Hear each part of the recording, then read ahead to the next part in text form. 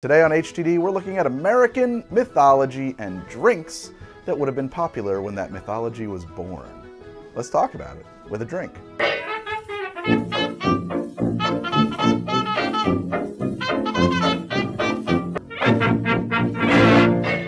Welcome to 1776 edition of How to Drink. I don't know what to say. I'm doing a bunch of drinks that are from the time and area around and immediately after the Revolution. They're not going to be cocktails because really, the cocktail hadn't yet been born. But they are mixed drinks, and I think they're going to be really fun and interesting. We're way before 1776. We're starting... Yeah, that's true. Exactly. That's a good point. Yeah, I don't... some of these are from like the 1600s and stuff like that. So I want to make one I haven't made on the show in quite a while. It's called Flip. A Flip was a beverage. It was a heated ale beverage. Flip is the predecessor to the Flip, which is, a Flip is a lot like a nog. To be perfectly honest, I have never been 100% clear on the difference between a nog and a Flip. I think a nog has milk in it and a Flip might not. I've been schooled on that. People have been like, that's not a nog, that's a Flip. And I'm like, whatever, who cares? It's also called Lagerhead, and that's because you make it with a red hot polka that would be sitting on the fire at the tavern. And I have a pair of these, and these are called Lagerheads. They're also called flip irons, that kind of thing. And that's where the expression to be at loggerheads came from. You had too much flip, you got angry, you started fighting. They're at loggerheads again. It's a lager head. So the first thing we need to do is get a bowl and a whisk. You can make this drink with rum or brandy.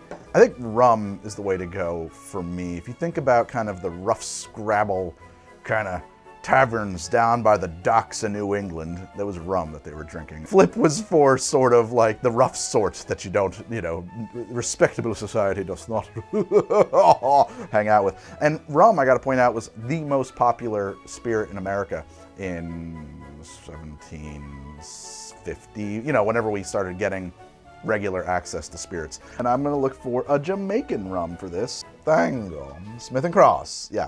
This is the one I want for this. It's high proof, it is Jamaican style rum. I'm gonna put 1.5 ounces of rum into this bowl. Zippity-doo-dah. So now I need some brown sugar. You could also make this with a brown sugar syrup. It really doesn't matter in this case because watch what we're gonna do. That's about right, you know. You're talking about like 1.5 ounces of syrup. That's maybe a little sweeter than it should be, but they weren't afraid of sweetness in their drinks at this time. People's taste for drinks has gotten less sweet over time. I think that the tastes have changed essentially because sugar became affordable and popular with regular people, and then the aristocracy wanted to separate themselves from the regular people. Remember, spices used to be very popular and expensive as well. And then when they became affordable, it became like, you know, truly, if it was a good piece of meat, you wouldn't need to season it at all. Seasoning became a thing for the lower classes. Want to add an egg to this, but I will probably throw like 1 ounce of water in here as well, just because I didn't make brown sugar syrup and I want to make sure my brown sugar does properly dissolve. And a little bit of water is going to help that. And it's fine. If it was a syrup, it would have the water in it anyway, right? Now 1 whole egg. Yes, a whole egg. Remarkably not boiled. So often does my wife leave me with boiled eggs to use. Oh, thank God. Alrighty. And now I'm going to whisk this together. Just kind of cream that, as they say. Break up the egg. Get the sugar dissolved. Kind of make a yummy, rummy batter. Yummy, rummy batter. Doesn't really sound right. The next thing we want to do is get ourselves a mug of ale. For what I'm about to do, I don't know that a glass mug is the right choice. This one is really heavy duty and I trust it reasonably well, but I do want you to see what's happening. And if I did this in the metal mug that I'm going to transfer to in a minute, it would be boring to watch. It would be boring. Which one to use? We want a dark ale. The porter is for something else, so let's use the Chimay. Perez Trappistes Grand Reserve. This is probably a lot better than the ale you'd find in some New England tavern around 1680, you know? Oh boy, I gotta... That was weird. That wasn't shook up at all. I was sitting in a fridge all night. Did you drop that or something? Weird. So now I'm gonna put this into my mug. Do a real straight down the bottom there, flatten it out, because flat is what we're looking for with our beers. Last time I did this, I tried to use a little kitchen torch. That was a bad idea, it didn't work. So we're gonna use modern science. This is an electric coil. I think this is for heating up bolts to take off when they're seized.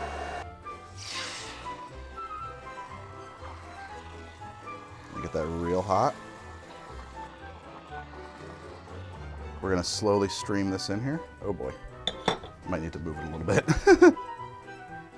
I happen to know that that toddy iron I have that was made by a blacksmith, I cannot get all the forge scale off of it, so every time I use it, there's like metal flakes. So I'm gonna strain it into one of these. And then, now I'm gonna roll this back and forth a little bit just to put a frothy head on it. That's the way it's supposed to be done. Hopefully I got all the metal out. There it is, a flip. Let's have a sip. It's very tasty. The egg provides a real interesting texture. It's creamy. It's mildly sweet. You can totally taste the strong Jamaican rum in there. I like it a lot. It's almost light, to be honest, because of the frothing and the egg. We've really kind of incorporated a lot of air into it. It kind of floats right down your throat, actually. It has a real mildly sweet, creamy texture. I love this. This is super drinkable. Makes me want to talk about Thanksgiving a little bit. Around this time of year, I think about Thanksgiving. I think we all know that Thanksgiving, the story you hear is bullshit, but I didn't know really specifically what kind of bullshit it was until I started looking into it. In fact, you know that it was a holiday that was invented by Lincoln to kind of like patch the national spirit up during the Civil War, to try to get people to remember their families and stuff like that. If you were raised up here in the Northeast, like I was, it's pretty easy to forget or get it jumbled up in your schooling that Pilgrims were far from the first Europeans to make any contact with the American Indians. There had been about a century of contact between Europe and the Americas at that point. Actually, when the Pilgrims arrived in 1620, they were met by Wampanoags led by Massaoit, several of whom already spoke English and had previously spent years in England. The Wampanoags made a treaty with the Pilgrims for mutual protection before they ever got off of the boats, right? Because recently a flu or likewise some kind of an epidemic had devastated the Wampanoags, and they really needed allies, any allies they could get, to support them in ongoing conflicts with the other tribal nations that were around them. It's like a year later, 1621, and the Pilgrims are celebrating their first harvest with a rejoicing. It involves the firing of cannons for celebratory purposes and guns and doing target practice, and their Wampanoag allies heard all this blam, blam, and then they showed up with an army to defend their new allies. And then the Pilgrims saw this army, and they got very touchy about it, because there they are in Plymouth, and there's like 90 minimum Wampanoag warriors at their gates saying, what the hell's going on over here? And it very nearly went wrong, but cooler heads must have prevailed, and they did, in fact, or at least as near as I can find, spend the next 3 days having a pretty nice time together. But this was, of course, a brief and strained peace, and frequently descended into brutal violence over the ensuing years. Finally boils over into something called King Philip's War. Philip was the name that Massaoit's son, Metacom, had changed his name to. There was a tradition in the Wampanoag tribe to change your name during major life events and changes, and he thought that was a good time to change his name to Philip, and then people called him King Philip. This is a horrific nightmare war in which thousands of American Indians were killed or sold into slavery. After he was killed, Metacom was beheaded, and his head remained mounted on a pole over Plymouth, Massachusetts for the next 25 years, because we're so civilized. And that's the story of Thanksgiving. Let's move it along to Rattle Skull. I've never actually made this one, but it did seem like a good opportunity to bring out my wooden mug. Grr. We're gonna do 12 ounces of porter. We're gonna use the Founders Porter. Founders make some good stuff. We like that. This is a really simple one. We're just gonna open our porter up and put this into the mug. Even doing a snake down the side. You guys use that term, snake down the side? You snake it down the side? I don't know if that's like a localism or not. I'm going to add 1.5 ounces of rum or brandy. I'm gonna go again with my Smith & Cross, which is available at Curiata, drink.curiata.com. 1.5 ounces there, or thereabouts, because it's not like they were using a jigger. Woo, right to the line. Now I need 3/4 ounce of lime juice, and I guess to fit it, I'm gonna have to take a sip off the top of this beer. Rough job requirements. Okay, there we go. You get a little 3/4 ounce of lime juice in there. 3/4 ounce of lime juice. And some brown sugar.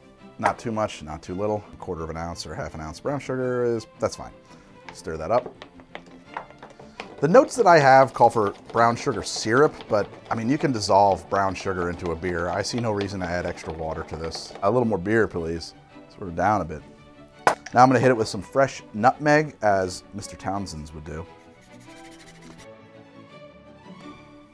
That is Rattle Skull. Why is it called Rattle Skull? It's not because it would give you a headache and make your skull rattle. It was because it would make you talk. You've been drinking Rattle Skull all day, and now he won't shut up. He's rattling his skull right on off. They knew a thing or two about dressing up a beer back then, because that is freaking great. Just enough sweetness and lime juice to really balance and offset the porter. Let me try the porter on its own. Yeah, it's transformed. The porter is a very heavy, dark, creamy beer. I mean, it's porter, and is porter different from a stout? My beer friends would tell me, but I think it's got to be a fine line. When you put the spice, and the spice is so good, the nutmeg is so present in this, with the lime, which just brings brightness to it and transforms that porter, and a little sweetness, which is not unwelcome in this, and then that rum. This is a lovely drink, very good. And actually, you know, when I imagine myself sitting by a crackling fire in a brick old tavern while it snows outside, perhaps I've got a little plate of fried pork fat, and maybe a little bit of cornmeal thing with some bits of bacon thrown in it. Greasy foods. Now that I've had some Rattle Skull, let's rattle my skull and talk about the very reasons at the heart of our American Revolution. One of which is that I've always heard that King George was a tyrant. Certainly no more than any other king of the age, and probably a hell of a lot less than any other king of the age. In the late 1750s, he let it be known in an essay that he was deeply opposed to the practice of slavery, thought it was an absolute abomination. In 1807, he signed a law abolishing the slave trade in England. Didn't really outlaw slavery, it was an outlaw on the trade of slaves. England didn't outlaw slavery until 1833, but they managed to pull it off a hell of a lot faster than we did, and without so much as a shot fired in a civil war. Freed some 700,000 slaves around the world with the stroke of a pen. George, by all accounts that I could find that were unbiased, by all non-American accounts, I should say, and even a few American accounts. Most of these notes, by the way, come from Smithsonian Magazine. George was the very model of an Enlightenment period monarch by all accounts. He was keen to stay within the bounds of the limits of his power. He would write essays about the importance of democracy and having a parliament that could challenge the power of an absolute monarch. These were like his core principles that he built his identity around. He never once in his reign used his veto power on an act of parliament, which maybe he should have, because that might have actually prevented the revolution a little bit. Under his reign, the American colonies enjoyed one of, if not the freest lifestyles anywhere on earth. The press was uncensored. Despite what the Sons of Liberty would have you believe, soldiers were seldom seen anywhere. And the tax that the average colonist paid was about $1 a year. The average British citizens' taxes were about 26 shillings a year. Not to mention, of course, that tax was instituted to pay for the costs of the French and Indian War, which evolved into the 7 Years' War, a war which was very likely started by none other than George Washington himself, because in 1753 he was put at the head of a group of British soldiers with an allied force of Six Nation Iroquois, with an allied force of Six Nations Iroquois, and sent on a diplomatic mission by the governor of Virginia to inform the French commanders of these new forts that France was building that were near, you know, English colonial borders. So you should go. You should get out of here. This stuff's gonna start popping off if you don't leave. Instead, Washington led a sneak attack against the envoy that he was supposed to meet, murdered them all in their beds. All of the accounts afterwards from the Iroquois witnesses and other witnesses said, like, Washington fired the first shot. Just like stormed them in the middle of the night. You know, the most charitable accounting of that I've read is that he was a young and inexperienced commander. He was a little freaked out, a little trigger happy. Did he start the First World War? Yes, the 7 Years' War was, by a lot of accounts, the first world war. It was a huge global conflict between, you know, France and England, the two superpowers of the age. And yeah, it was expensive, so to pay for it, they had to raise some funds. There was the stamp tax, and there was the tea tax. Actually, what was one of the big issues was that there was already, prior to any of these taxes, a huge amount of smuggling going on in the colonies, and they were like, we're just gonna crack down a little bit on that shit that's already illegal. And that really set some hair on fire. Not so much regular people's hair, but the very, very rich colonists were very concerned about their sources of income. Never, ever, ever, ever, ever let somebody tell you that the founding fathers were just regular people. Washington and Jefferson owned a bit more than the entire state of Virginia between them. That was it for Rattle Skull. I've rattled my skull right off. Let's move along to Philadelphia Fish House Punch right after this. Okay, we're back. Let's make this Philadelphia Fish House Punch. This is a drink that David Wonders, I think, has said it should be taught in elementary schools or something like that. It should be required teachings to learn how to make Philadelphia Fish House Punch, and now you are going to learn how to make it. I did take the recipe, the full recipe, and I cut it into a quarter. This is supposed to serve 18 to 20 people. It's an insanely large thing. Some people say that punch comes from the Indian word for 5, which I think is pancha, and it means it has to have 5 ingredients, which is lemon, sugar, nutmeg, and other things that are escaping me. Last I read, I don't think Dave Wondrich holds it that. I think he holds it the theory that it refers to the punch you develop from drinking it. I don't really know. All you need to know is that it's not a large format drink. I mean, it is a large format drink, but it's not just that. The first thing we're gonna do to make our Philadelphia Fish House Punch is we're gonna make some tea with PG Tips, England's #1 tea. For a whole pot like this, I use 3 bags. Done. Some boiling water. Away she goes. One of these days we'll be done pouring this water. That's the only problem with a gooseneck, is it's slow to pour. Great for some things, annoying for tea. So the other thing you have to make is oleosaccharum. Oleosaccharum is made by peeling lemons and macerating them in sugar. And I followed the instructions that I got with this recipe for Philadelphia Fish House Punch, which when scaled down to a quarter, calls for a lemon peeled to a half a cup of sugar. I did 2 lemons to a cup of sugar. That's not the ratio I would use. The ratio I would normally use is 2 ounces of sugar to each fruit's worth of peel. And as a result, and I set this up last night, you'll see that my oleosaccharum is sort of, well, it's not really liquid, and it probably should be, but that's okay. What it really means is that this sugar has extracted as much oil from those peels as it really can. And since there's still sugar, we know there's no more oil to extract. So what we're gonna do is we're gonna use about half of this for our punch, and then maybe I'll take the peels out, maybe I won't. It's correct is all I really need you to understand. It's just not how I would normally make an oleosaccharum look. So we're gonna take about half of this and throw it into our bowl. You know, you can kind of wing it a little bit. Let's say that that's about right, and we can always add more if we don't like the way this punch comes out. So I've got my tea. I could measure this, but basically I'm gonna I was about to say free ball it, which is an awful thing to say. I'm gonna free pour about a cup of tea in here, certainly enough to get our sugar and our lemon peels all nice and dissolved. The thing that's probably more appropriate would be something like this. A muddler, also known as a toddy stick at one time, or a pestle. So all dissolved now. The peels, leave them in, take them out, whatever. That's not what your normal lemon peel looks like, right? It's thoroughly transformed. It's very translucent. It's really been pretty much sucked dry by that sugar. Now I need a quarter cup of lemon juice for this ratio. Should be 2 ounces. Usually about a lemon to an ounce, so I'll slice 2 lemons. 2 ounces of lemon juice. Now I need a cup, also known as 8 ounces, of Jamaican rum. I have 2 with me today. I've got my Smith & Cross, which I love, and Appleton Estate. Let's mix them up. So I'll do 4 ounces of Appleton Estate. Killing the bottle. Yeah! And now I'm gonna do 4 ounces of my Smith & Cross. There you go. It's getting strong in here. Now I need 4 ounces of cognac, and I've had to have this Hennessy XO, which is a stupid expensive bottle that I didn't pay for. But it is in keeping with the level of aristocracy associated with this kind of a punch. So let's, don't be ringing like a bell. And now I need 1 ounce of peach brandy.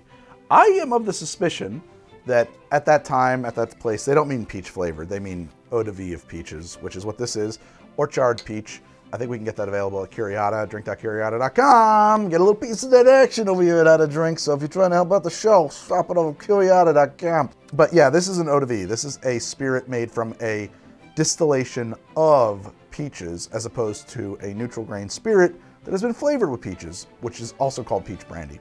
Complicated, I know. 1 ounce. Now, if you've been keeping track, this is a bowl of booze. Now we'll throw some ice cubes in there and give it a good stir.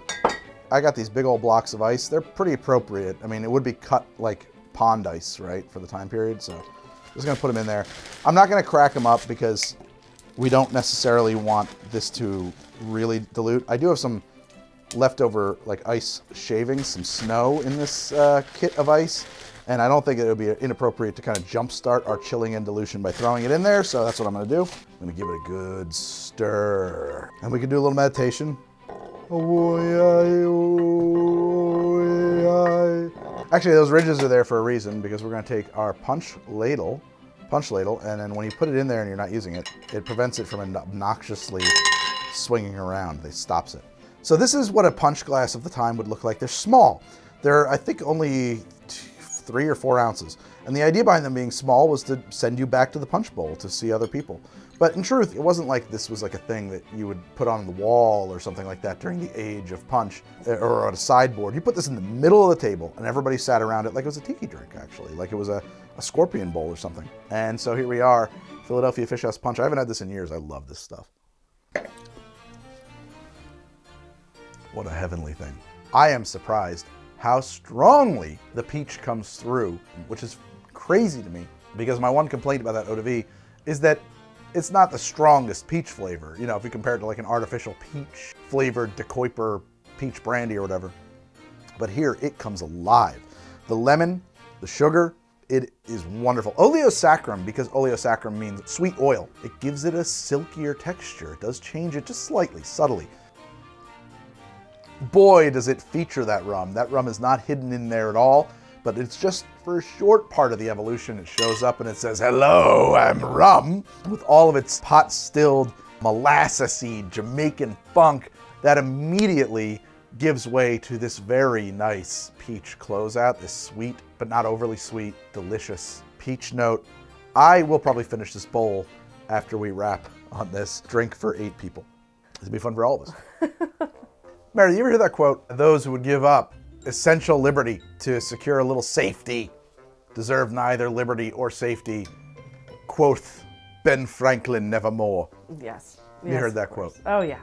So people get that quote wrong, and that's one of my favorite things about people getting quotes wrong. So when Ben Franklin wrote that down, he was writing on behalf of the Pennsylvania Colonial Assembly, the state Congress. He was writing to the governor of colonial Pennsylvania. The assembly had voted to enact a tax on the mega-billionaires of their day, the Penn family, to pay for the defense of Pennsylvania during the 7 Years' War. The Penn family was heavily lobbying and coercing the governor to veto the act. Instead, they suggested, what if we pay a one-time lump sum in exchange for the assembly admitting that they in fact have no authority to tax us, the Penn.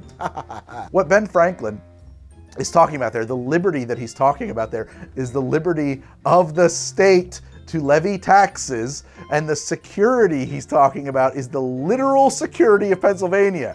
Soldiers, cannons, fortifications, supply lines, the makings of war and defense. I don't know, every time you hear that, it just always strikes me as a complete reversal of the intended meaning of that. And yeah, there is something to be said for the fact that, but that's what it means now. But it's also hard not to see the very, very, very, very deep irony in quoting Ben Franklin to mean the exact opposite of his intentions. No, my concern isn't that it's stuff we can use. My concern is that that bowl's going to be gone, and then we're going to be If this bowl is gone, you're going to drive me to the hospital. Yeah. If this bowl is empty, I'm in serious trouble. That's how you make Philadelphia Fish House Punch. And up next, we're going to make Ethan Allen's favorite drink, the Stone Fence. Ethan Allen, whom I've always, my whole life, thought was a furniture store. Stone Fence, right after this. Boy, I gotta tell you, the Founding Fathers, they really knew how to throw a party, because I am like fall down drunk at this point. I went to college with a really good friend of mine, Meredith too, a guy named Sean Dermond, a real historian. I haven't seen him in years, but he did do this thing on Twitter, you saw it, where he's been working on this movie for years about Mrs. Benedict Arnold. And he's got this storyboard he made from like cut out 3-dimensional paper art. It is one of the most beautiful things I've ever seen. If you're watching Hollywood, please make my friend Sean's movie about Mrs. Benedict Arnold. It sounds awesome. He once told me, boy, you know, one thing people don't get right in history is that like the Constitution, Federalist Papers, Declaration of Independence, drunk. The aristocracy, stinking drunk from morning till night. I feel about ready to write myself a constitution. Put it somewhere delicious. Delicious bowl. Moving on, we're gonna make Stone Fence now, which is Ethan Allen's favorite drink, or supposedly his favorite drink. I think he was famed for enjoying some stone fence before he went and raided Fort Ticonderoga, and I might be off on a few things there. Meredith, did you know that Ethan Allen was a person, not a furniture store? I did not know that. Me either! I didn't know that either. I knew of Ethan Allen as a commercial with a breathy-voiced lady from the 80s as a place where you could find the most luxurious couches. It was the same voice as Call Telecharge Now. Cats on Broadway. The air was thick with perfume. The seduction was complete. It changed us forever. British Classics from Ethan Allen, where everyone's at home. So Ethan Allen, I was unaware he was a real member of the Founding Fathers or an important historical figure until a few years ago when I had to make a stone fence, which I have done on the show. I don't think I've ever made it quite correctly though. If a drink, a pre-prohibition drink in America calls for cider, you need cider that has been fermented into alcohol. Only after Prohibition did cloudy apple juice come to mean cider in America. Nobody grew apples prior to Prohibition for any reason other than making cider. Johnny Appleseed, very famous guy, actually existed. I forget his real name off the top of my head. Real dude. He would go around helping homesteaders set up apple orchards with his apple seeds. And very famously, he did not advocate for grafting. Now, we're getting into some pretty serious horticultural information here. But if you don't do grafting on your apple trees, you will not produce fruit that is suitable for eating. So Johnny Appleseed's apples were only suitable for drinking. And that was by design. Apple cider was the most popular fermented beverage basically up until, I think, Prohibition, or very nearly shortly before Prohibition, in America, other than rum, which was our most popular distilled beverage until it was overtaken by bourbon, or whiskey, whatever you prefer. Apple cider was king. Anywhere else on earth, when they say apple cider, they know what you mean. You mean beer made from apples. This is a good episode. I'm telling you, and you, flat out, whether you like it or not, this is a phenomenal episode of How to Drink. We want 2 ounces of rye, bourbon, rum, or brandy for a stone fence. I'm going to bring out a bourbon that I like very much. This is the Weller 107. We're going to drop 2 ounces of that right into my beer mug. And this is not a nice bourbon. This is like a nice bourbon. A cheaper bourbon would probably be fine here. Realistically, at this point, there's nothing left to do but add some cider to it. I'm using a Samuel Smith's organic apple cider. That's it. It's just rum, brandy, or whatever with some apple cider. And then a garnish of a sprig of mint. A couple sprigs of mint, because why not?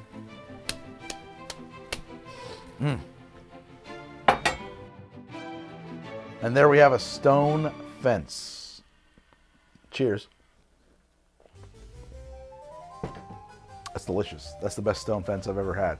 I think I've been making it wrong for years because I myself have fallen prey to making it with apple juice instead of apple cider because I'm an American and I forgot that that's not what apple cider means. This is very nice. This is appley, effervescent, bright flavor. It obviously has 2 ounces of strong 107 proof bourbon in it. The mint is huge in that.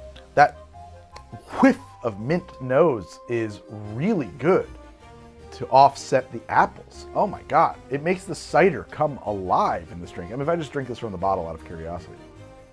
Not bad at all. That tastes like green apples. I didn't realize Sam Smith had such good cider. The one that I really like over here is JK Scrumpy. I really like that cider. Otherwise, I really prefer ciders from the UK, imported ciders. I can't explain it, but like American ciders, heartburn, awful. Do I taste the bourbon? No. Yeah, I do. I get subtle caramel and peanuts flavor note that is, it's a little hard to detect. It's underneath the apples. The apples are the bright note. And I use those musical terms, high-pitched instruments in a composition. You perceive them as being louder than lower-pitched instruments, even though they might be hitting the same decibel level. And I think that's what kind of happens in drinks, like a high-pitched, a brighter flavor, a more lemony, a more tart flavor just has an inherent loudness that is perceived as being larger than those bass notes that you find in the drink, which is from the apples and certainly from the bourbon, which has come down here. Much more James Earl Jones in its presentation. And I think that because of that, it makes it a little bit harder to detect things like the bourbon. Are you gonna put some mango in it or no? Oh, I forgot about that, thank you. Yeah, the recipe I found online calls for Angostura bitters, which I didn't include in my first build here because they didn't exist until 1824, but I love Angostura bitters in just about anything, so I figured let's give it a try. I mean, this drink was popular beyond the Revolutionary period, so it does not surprise me to think that it evolved. Oh my God, what an addition to that drink. Yeah, put the bitters in there. If Mr. Ethan Allen had access to 1824's Angostura bitters, he would have thrown them in there immediately. That adds an enormous amount of character to the drink. It imbues it with these baking spices. It takes this apple cider to which we've added bourbon, and bourbon has this brown sugar kind of sweetness to it, and it takes the whole thing and it makes it taste like a slightly drier version of an apple pie. What a delicious thing. The mint isn't hurting it at all.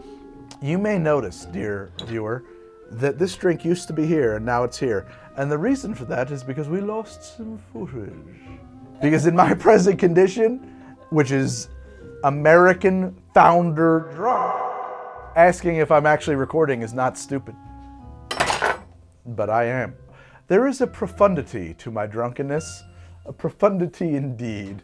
There is in it truth and justice in the American way. All of this stuff about American history was kind of new to me. I mean, I knew, broadly speaking, that like a lot of it's a myth, a lot of it's mythology, a lot of it is made up, not real. But I didn't really know the specifics of how that was true until I kind of researched this episode. Now I know it wasn't true. Thank you guys so much for watching this episode of HTD. I will see you soon with another episode. You should know that I'm on Twitter, Twitch, Patreon, TikTok, and Instagram, and that you will find that right here in the bank of places on the screen. Until next time, I'm Greg, this is HTD. Hey, I've been making this show forever. Why don't you check out one of these 4 episodes that is appearing before your very eyes? And I'll see you soon on another episode of HTD. Oh, a bit of punch. Don't mind if I do.